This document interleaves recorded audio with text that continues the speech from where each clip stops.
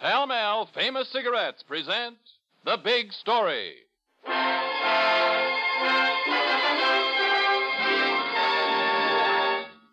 You're sure everything is all right, Tiny? Sure, I'm sure. We phoned that reporter and told him there was a story waiting for him here, so he... Hey. What is it? There he is now. That's the reporter. Wait until he comes closer. Wait until he turns into the walk. You don't want to miss him, do you, Tiny? Miss him? When I get through unloading this rod, that reporter's going to look like a Swiss cheese.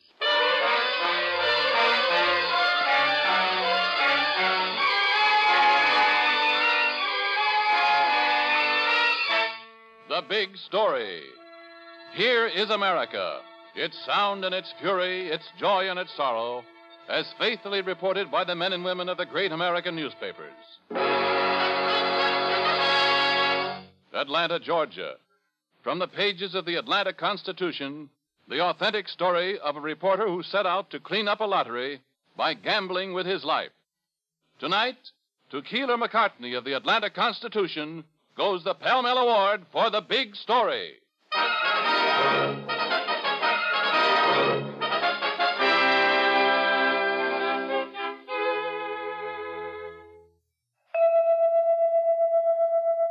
Of all America's leading cigarettes, only one is outstanding.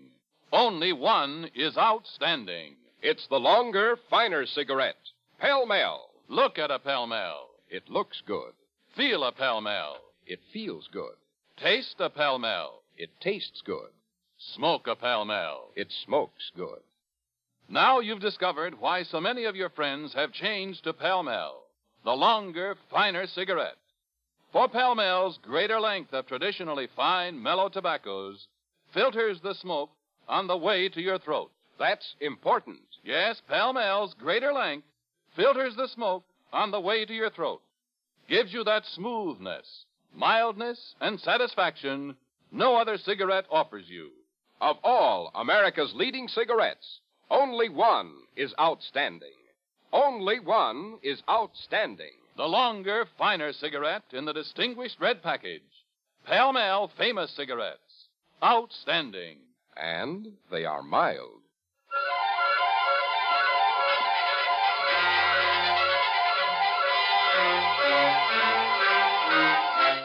And now, the story as it actually happened. Keeler McCartney's story as he lived it. Atlanta, Georgia.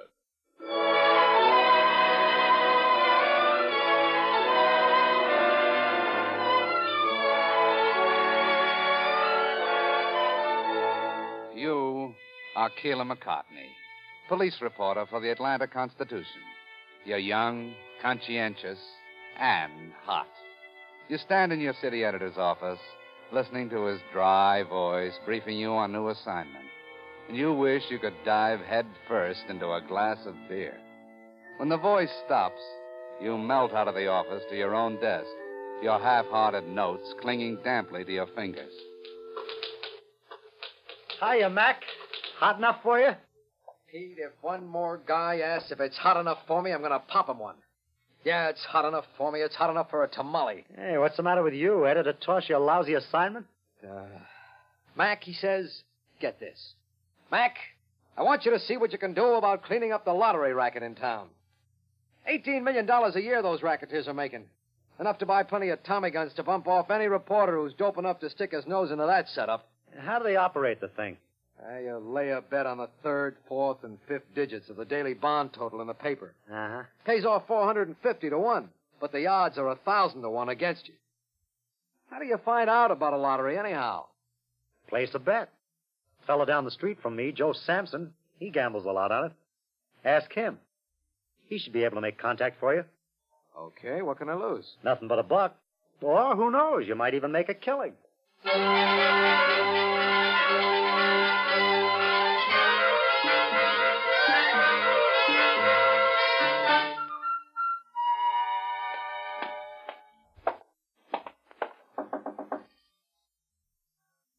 Hey, is anybody home? Oh, I'm outside in the garden. Oh, didn't see you. You Mrs. Sampson? That's right. You picked a pretty rugged day for waiting, didn't you? I sure did. Hot enough for you? Yeah, it is. I'm looking for Mr. Sampson. Is he in? Why, no. I wanted to ask him about placing a lottery bet. Get out of here. Oh, now, wait a minute. You don't understand. I understand enough. You're a writer, aren't you? Well, sure, I'm a reporter, but... A reporter? Yeah. Oh, I'm sorry. I thought you were one of those lottery writers that comes to see Joe all the time. What have you got against them? I wish they were all dead. Wait a minute. The lottery's against the law, sure, but what harm can it do? You really want to know that? Well, sure. Come on up on the porch where it's cooler. I owe you a glass of buttermilk for biting your head off anyhow. And after that, I'd like to tell you a story. All right? All right. It's a deal.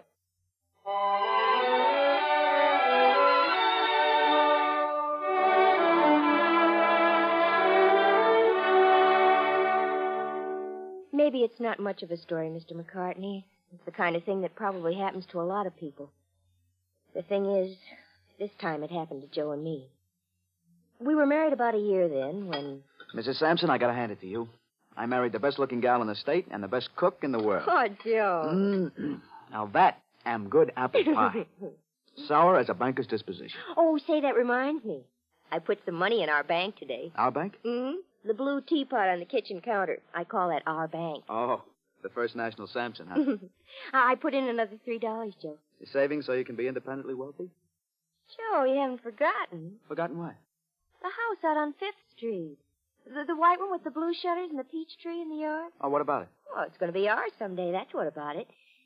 Just as soon as we can fill that teapot with enough $3 to buy it. You sure think in slow motion, Jeannie. I'll figure out a way to make a pile of dough fast, and we'll move into that house next year. Oh, no, Joe, no. If we just save a little bit each week, we'll have it soon enough. Oh, it's better that way, Joe. Honest. Okay, honey, have it your way. You go ahead and save the pennies in the teapot, but I'm going to see if I can throw in the dollars. Hey, how about another piece of that apple pie?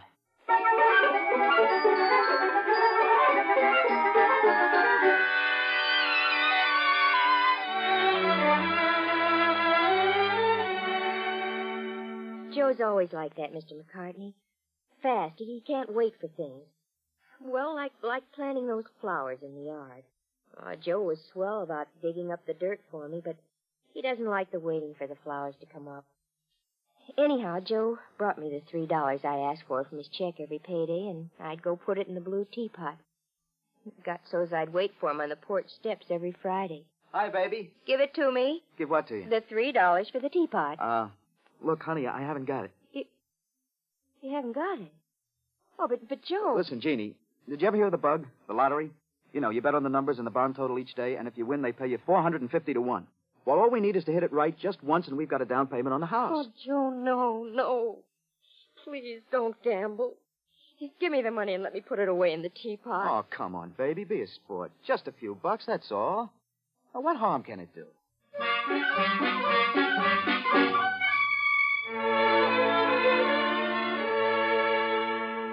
Jeannie, what are you doing in here? What are you doing, Joe? What do you want with that teapot? Look, honey, I got a especially lucky feeling today, see? I just want to borrow a couple of bucks from the teapot for the bug. I'll put it back tomorrow.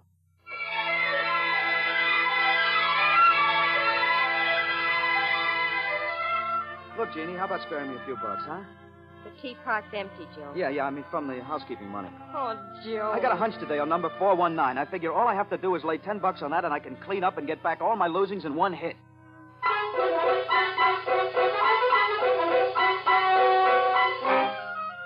Joe, you've got to bring your check home next week. I can't pay the bills. You've got to stop gambling. How can I stop? I got to make up my losses, don't I? But... But, there ain't no buts, I tell you. I got to make dough fast, and there ain't no faster way than the bug.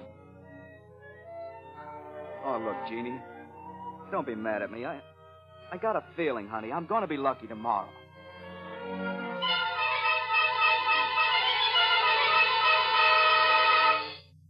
I heard of people that couldn't stop drinking, Mr. McCartney. Men who kept on drinking even when it made them sick. Well, that's how gambling is with Joe now. Something rotten, something he can't get away from, even though it's like poison and he's sick with it. Last night I sat across the table in the kitchen just looking at him. Watching him kind of sit there and fall away into little pieces. Just looking at him. What the devil are you looking at? You... Well, quit it. I'm sorry. Sorry. Do you always have to be sorry? I'm sorry. Why don't you give it up, Joe? What are you talking about? The lottery, give it up, Joe. Why don't you give up picking on me? I'm not picking on you. Yes, you are. I don't bet because I want to. I bet because I'd be a dope to stop now. I've lost too much to quit now, and my number's going to come up. You know it won't. It's got to come up someday, doesn't it? And when it does, we'll be rich. Rich? What do we want to be rich for? We just want to save enough to put in our bank. Yeah, sure. Lousy nickels and pennies to put in the bank so we can buy a house when we're 80. That's not true. You know it isn't. We had lots of money in the bank before. Before what? Well, go ahead, say it. Before I robbed the bank to gamble, that's what you were going to say, right? No, Joe. Before Joe robbed the bank, before Joe swiped the money. I'm not blaming you. You just think I robbed your lousy bank, that's all. No, I don't. All right, I did. I robbed the lousy little broken-down teapot. I swiped the money and I left it empty. Lousy little teapot with a lousy little broken handle. It's all empty. Look at it. All empty, and I don't care. You hear me, Jeannie? I don't care. I don't care a hoot about your lousy little teapot. Oh, Jeannie. For the love of heaven, help. Joey. I can't stop, Jeannie. It's like being drunk or crazy. Every week when I get my check, I say, this time I'll bring it home to Jeannie. This time I'll give it all to Jeannie. And that guy comes along with his lottery, and I can't stop. What are we going to do, honey? I don't know. Oh, Joe, I wish they were all dead. So do I.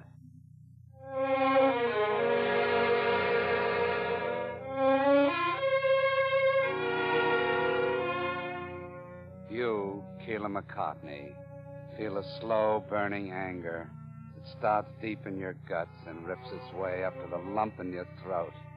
You're suddenly ashamed because you can still hear yourself saying carelessly, The lottery? What harm can it do? and now you know. Can't anybody do anything to stop it, Mr. McCartney? I don't know. I sure don't know what one guy with a typewriter can do against thousands of guys with lottery sheets and Tommy guns, but... Well, I'm going to try.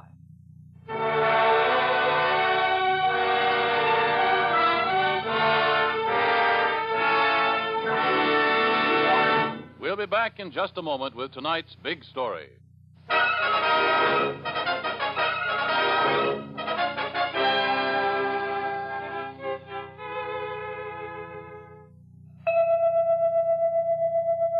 Of all America's leading cigarettes, only one is outstanding.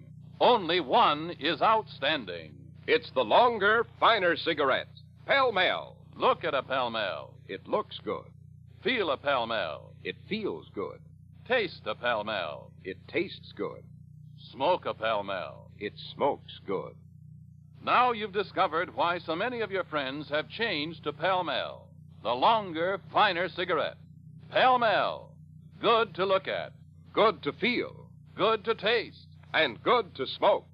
For Pall Mall's greater length of traditionally fine, mellow tobaccos filters the smoke on the way to your throat. That's important. Yes, Pall Mall's greater length filters the smoke on the way to your throat.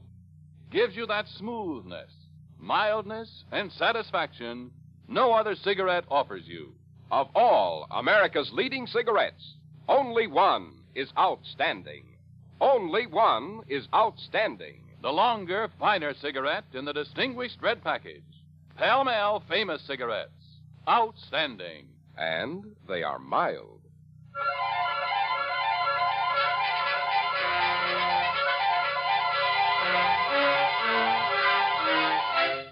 This is Cy Harris, returning you to your narrator and the big story of Keeler McCartney as he lived it and wrote it. You, Keeler McCartney, are mad. Hot and mad. Hot because the late summer Georgia sun has made a furnace of Atlanta's streets. Mad because a lottery called the Bug is wrecking the lives of Atlanta's people. The Bug. You've written stories about it, and you know it's an ugly, crawling thing that takes the dimes and the dollars of Atlanta's poor. So, you take your temper and your thirst into a bar where you know the workers for the Bug congregate. You walk out of the burning sun into the dimness and the coolness, and you say, One beer. and then you wait. You wait while the eyes along the bar study you, and the eyes from the table study you. You wait, and you drink your beer, and you feel the eyes upon you. And then... Hi. Hello. Hot enough for you? You bet. You're new. I ain't seen you before. I'm new. None of the boys, they ain't seen you before. Well, I'm new. Writer? Mm-hmm. Work for Claude? Uh-huh. South Side? That's right. Claude don't operate on the South Side. He does now. What do you mean? He started this morning. You mean he's gonna muscle in on Daniels? Figure it out yourself. Well, that's good news. Glad to hear it. They call me Tiny. Have a beer? Sure. I'm Red. Pleased to meet you, Red. 2 beers, Freddie. Reason I cased you first off, we gotta be careful. Sure. The newspapers are getting after us. Sure. This guy McCartney on the Constitution. There is one prize louse. Sure. Yeah. He's gonna wake up some morning and find himself dead. Have another beer, Tiny? Sure, pal, sure. How'd you make out this week? Collected $2,784. You know something, pal. People are awful suckers.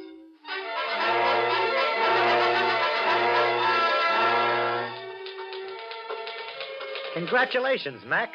Those stories of yours on the bug are beginning to pay off.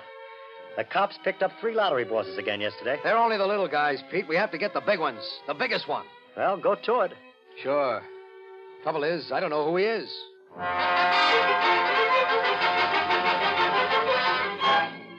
Look, pal, suppose I do get picked up. What of it? This lawyer the boss hired can get a charge buried for years. Great guy, the boss. I never met him. Great guy. Never comes around here, does he? The boss? In a crumb joint like this? Don't be funny. Dan Hurlbut is a gentleman.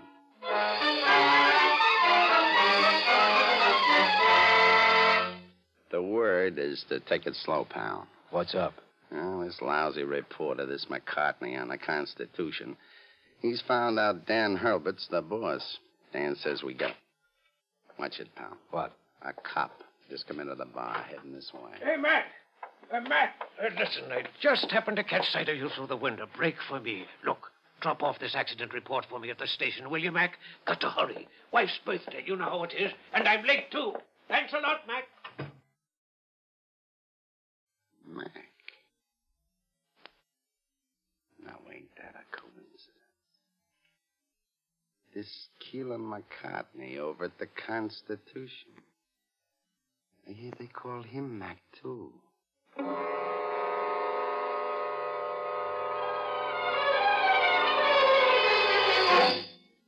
That's it. He knows. They all know. A sudden, ugly silence falls over the bar, and all those eyes turn toward you again. All those ugly, pig-like eyes. You stand up. You put a hand into your hip pocket.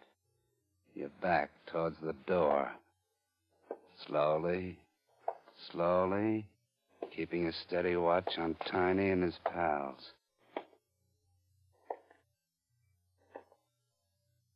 And then you push open the bar door, and you're outside in the street, and you start to run. You take your hand out of your hip pocket because you didn't have a gun anyway. You just run.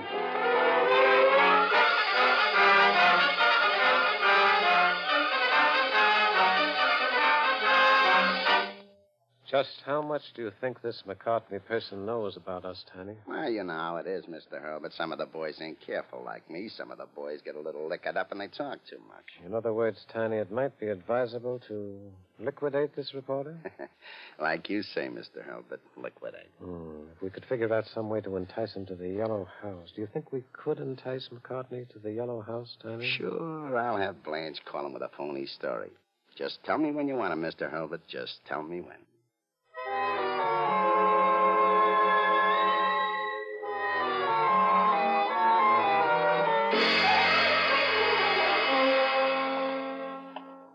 Hello, Samson. Leave me alone, will you, Tiny? How much you want to place on the bug tonight, Joe? Cut it out, Tiny. Please cut it out. I'm taking my check home tonight. You hear me? Sure. But how about that little house you and the wife was planning? I thought you guys were going to be stopped. That guy on the paper, that Keeler McCartney. He'll get you guys, the whole bunch of you. I'll tell you a secret, Joe. McCartney's through. The boys at the Yellow House are going to take care of him. Now, what'd you say, $15, Joe? All right. $15 on number 419, and I hope I never see you again as long as I live. Joe Sampson, $15 on number 419.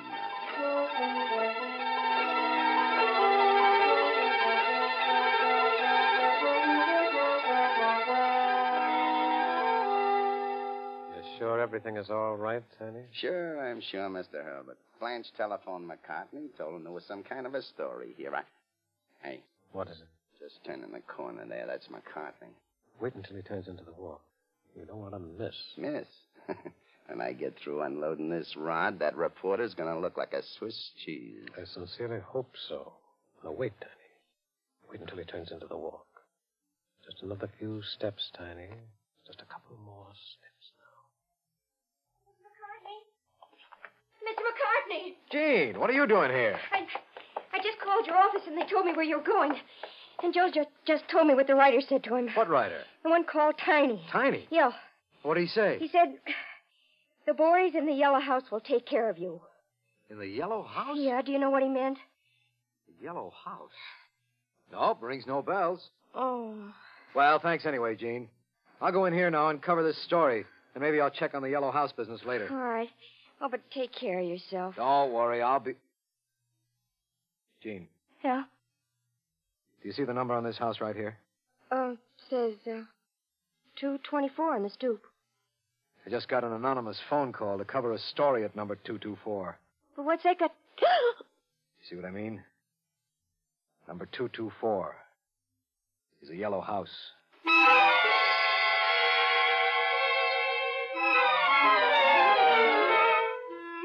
Oh, can you tie that? He beat it. Well, Tiny, that's the second time you've failed me. Me, Mr. Herbert? You, Tiny. I found out it was you who talked too much and started all this difficulty. And now you've bungled an opportunity to rectify your mistake. Tiny, much as I regret the necessity, you are through.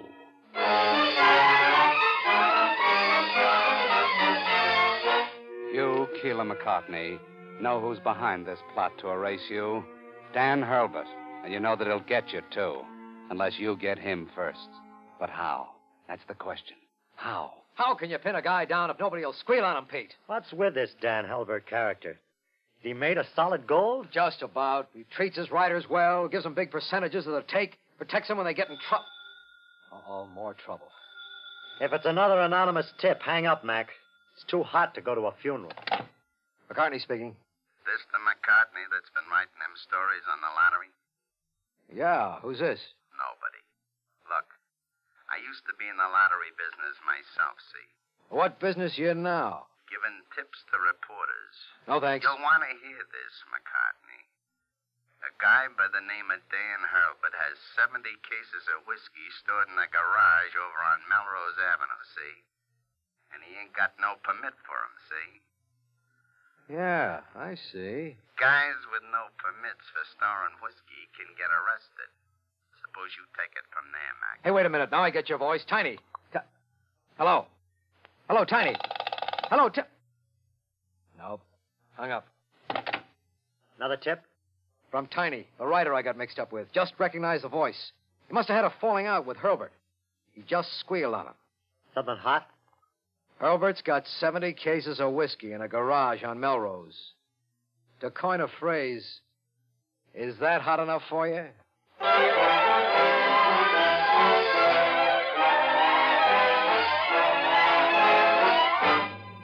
It's hot enough for anyone, including the police. Dan Hurlbut is arrested for storing whiskey without a permit. Then the police begin their relentless questioning and finally secure the 3-page confession which wipes up what's left of the lottery racket in Atlanta. And then one afternoon, you take a stroll out to see your old friends, the Sampsons. Hi, Jeannie. Still at the Weeding? Yeah, place is a mess. Want some buttermilk? I could be persuaded. Joe home? Oh, not yet. He stopped by to get his paycheck. I bought a new teapot today. And Well, here's its chief depositor now. Oh. Hi, Joe. Hi, Mac. Good to see you. Hello, baby. How about a kiss, huh? Give it to me. What? For $3 for the bank. You settle for 2? Joe Sampson, you... Now, take it easy, honey. I saw these flowers downtown, and I thought they'd, well, kind of brighten up the place while those ones you planted take their own sweet time blooming. Oh, Joe, you big lug. And then, well, I had to stop and get Mac here a couple of cigars to say thanks. Didn't I?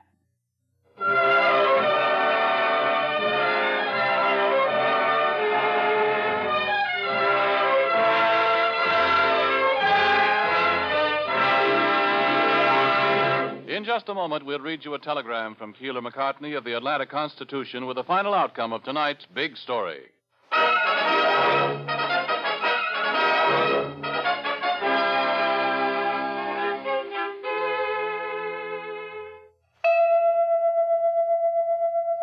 Of all America's leading cigarettes, only one is outstanding.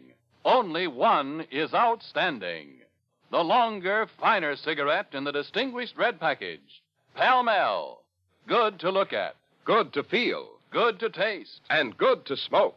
For Pall Mall's greater length of traditionally fine, mellow tobaccos filters the smoke on the way to your throat. That's important. Yes, Pall Mall's greater length filters the smoke on the way to your throat. Gives you that smoothness, mildness, and satisfaction no other cigarette offers you. Remember, Pall Mall famous cigarettes. Outstanding. And they are mild.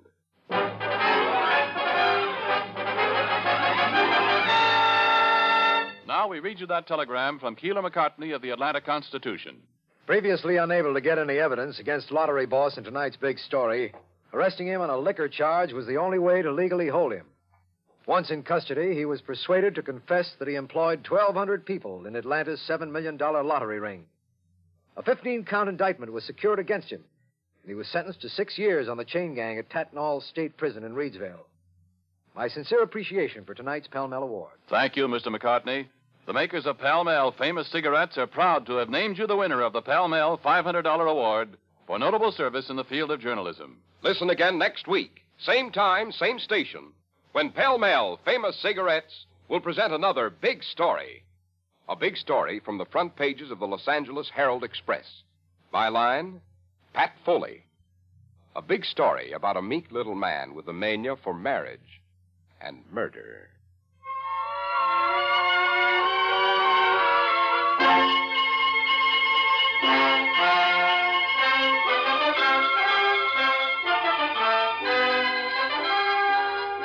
The Big Story is produced by Bernard J. Proctor with music by Vladimir Zelinsky.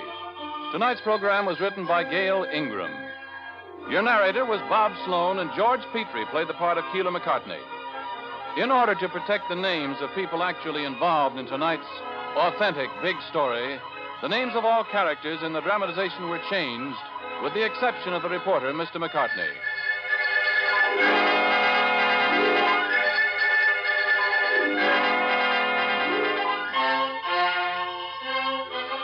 This is Ernest Chappell speaking for the makers of Pall Mall famous cigarettes. This is NBC, the national broadcasting company.